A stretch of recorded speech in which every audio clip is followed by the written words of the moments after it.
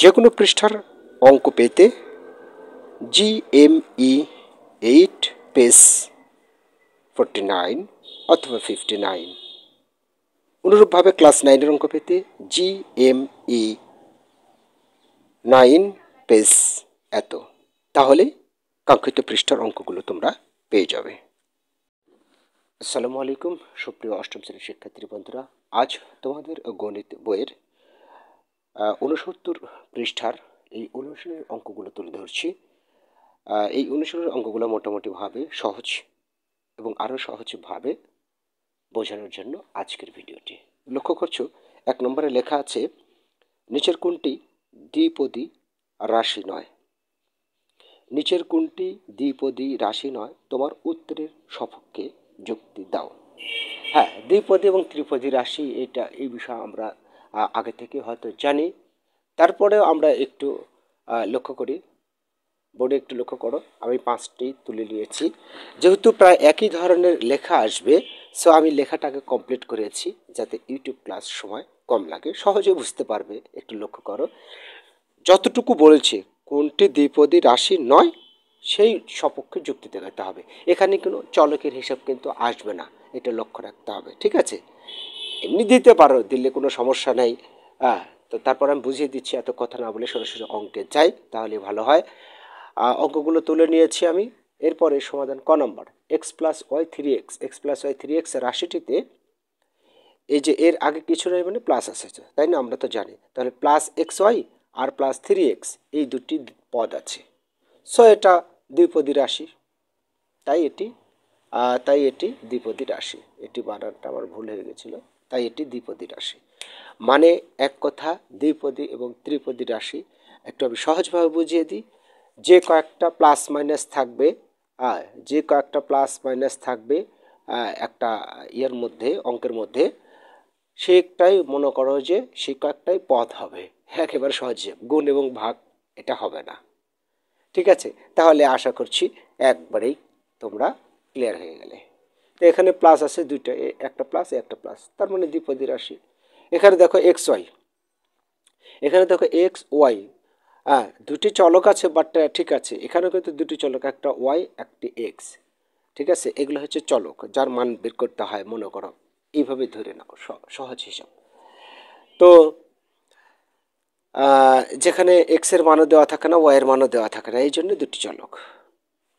তো এখানেও দেখো দুটি চলক, বাট কিন্তু এটা কিন্তু গুণ অবস্থা, এক্স এবং ওয়াই এই দুইটা কিন্তু গুণ অবস্থা আছে, তাই না?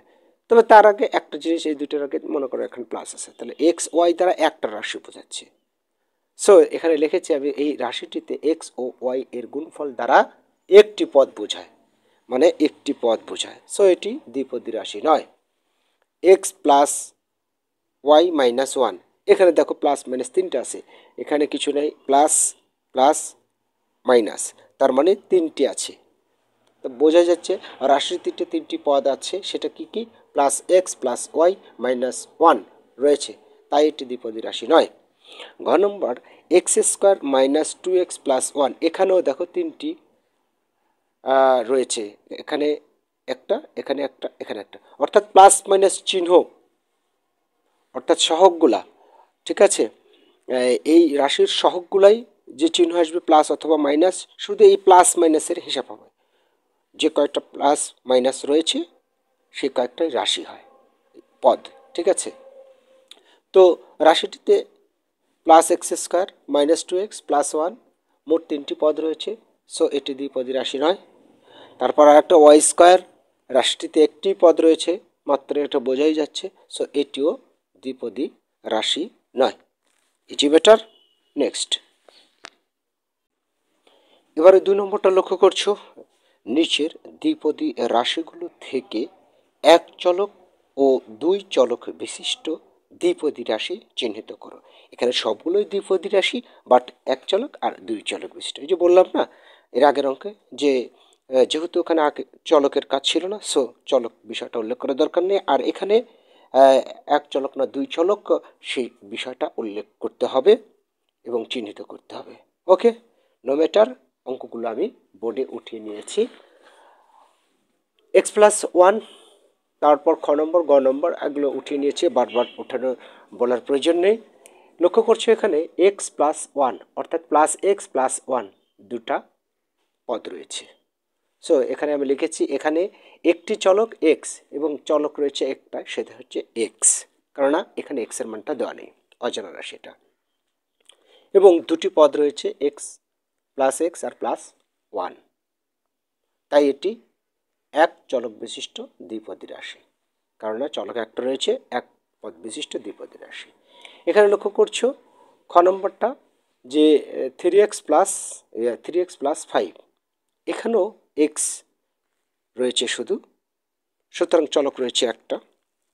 এখানে একই বিষয় লিখতে হবে, এখানে একটি চলক, মানে এই একটা কথাই লিখতে হবে, এখানে একটি চলক এবং দুটি পদ রয়েছে, দুটি পদ কি plus three x plus five, তাই এটি এক চলক বিশিষ্ট দ্বিপদী রাশি।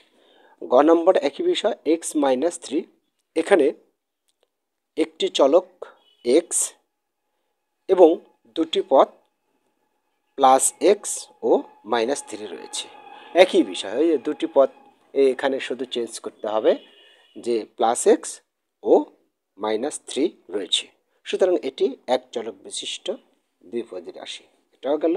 ঘ নম্বর একই বিষয় ফাইভ এক্স প্লাস টু, দুটি পদ রয়েছে, একটি পদ কি দুটি পদ যথাক্রমে প্লাস ফাইভ এক্স আর প্লাস টু, মানে এই ক নম্বরের মতো করে এই চারটাই হবে, শুধু এগুলো চেঞ্জ করতে হবে, তাই আমি আর এখানে লিখিনি, শুধু বুঝিয়ে দেওয়ার জন্য এভাবে তুলেছি, ঠিক আছে।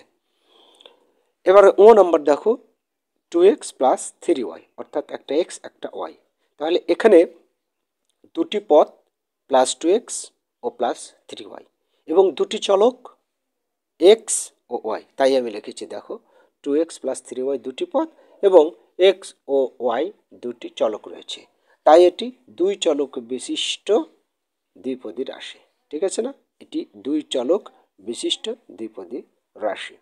অনুরূপভাবে তোমার চ নম্বরটা কি আছে, চ নম্বরটা লক্ষ্য করো যে x square plus one, x square plus one, এটি একটি চলক, এক্স স্কোয়ার একটি চলক এবং plus x square plus one দুটি পদ, সুতরাং এক চলক বিশিষ্ট দ্বিপদী রাশি। তারপর ছ নম্বরে রয়েছে, ছ নম্বরে কি আছে এক্স স্কোয়ার মাইনাস ওয়াই, এটা অবশ্যই দ্বিপদী রাশি, তো অবশ্যই দুই চলক বিশিষ্ট, এটি হচ্ছে দুটি চলক কি এক্স স্কোয়ার একটা আছে আর ওয়াই আছে, তাই না, তার মানে এক্স আর ওয়াই রয়েছে বিষয়টা, তাই না। এখানকার মধ্যে এই যে এই জিনিসটা লিখতে হবে যে এখানে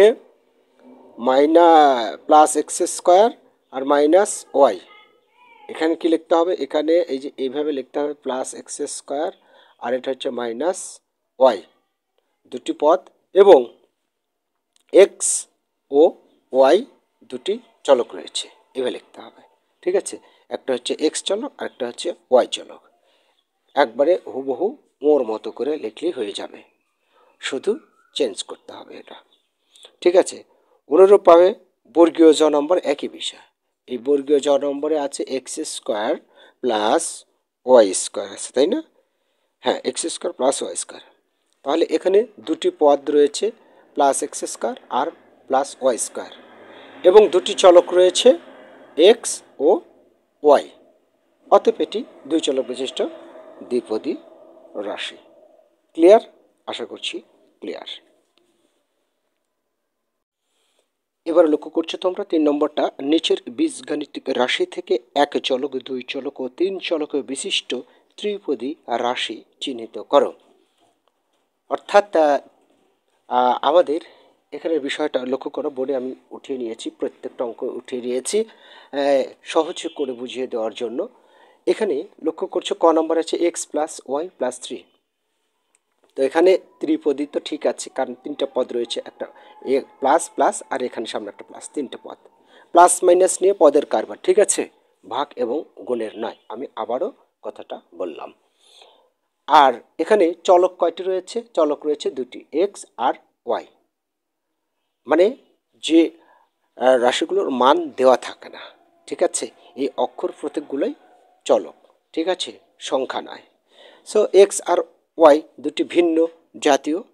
সো এখানে এক্স ও ওয়াই দুটি চলক এবং প্লাস এক্স প্লাস ওয়াই ও প্লাস 3 তিনটি পদ রয়েছে। সুতরাং এটি দুই চলক বিশিষ্ট ত্রিপদী রাশি। ওকে, এখানে x square plus 3x plus 5, এখানে কিন্তু এক্স একই জাতীয়, তাই না? এখানে যে এক জাতীয় ছাড়া অন্য কিছু রয়েছে তা না, এখানে এক্স স্কোয়ার আছে, এখানে এক্স আছে, তো এক্স তো এক জাতীয়ই। সো এখানে একটি চলক এক্স রয়েছে এবং তিনটি পদ plus x square plus 3x আর প্লাস 5। সো এক চলক বিশিষ্ট ত্রিপদী রাশি। এবারে গ নম্বর লক্ষ্য করো, আমি আর লিখিনি, x Y plus Z minus 3, অর্থাৎ এখানে দেখো তিনটি ভিন্ন ধরনের অক্ষর রয়েছে, তার মানে এটা তিনটি চলক রয়েছে। এখানে তিনটি চলক এক্স ওয়াই ও জেড রয়েছে এবং তিনটি পদ এত এত এবং এত রয়েছে, প্লাস মাইনাস চিহ্ন সহকারে লিখবে অবশ্যই। সুতরাং এটি হচ্ছে তিন চলক বিশিষ্ট ত্রিপদী রাশি। এটি একটি চলক এক্স আর একটি চলক ওয়াই, তার মানে এক্স ও ওয়াই দুটি চলক রয়েছে। সুতরাং এটা দুই চলক বিশিষ্ট ত্রিপদী রাশি। আর এখানে এক্স ওয়াই জেড, এখানে কিন্তু তিন ধরনের অক্ষর রয়েছে। সো এখানে তিনটি চলক এক্স ওয়াই ও জেড, সুতরাং এটা তিন চলক বিশিষ্ট ত্রিপদী রাশি। এখানে লক্ষ্য করো, ওয়াই স্কোয়ার ওয়াই 1, এখানে দেখো ওয়াই ওয়াই রয়েছে। সো এটি এক চলক বিশিষ্ট।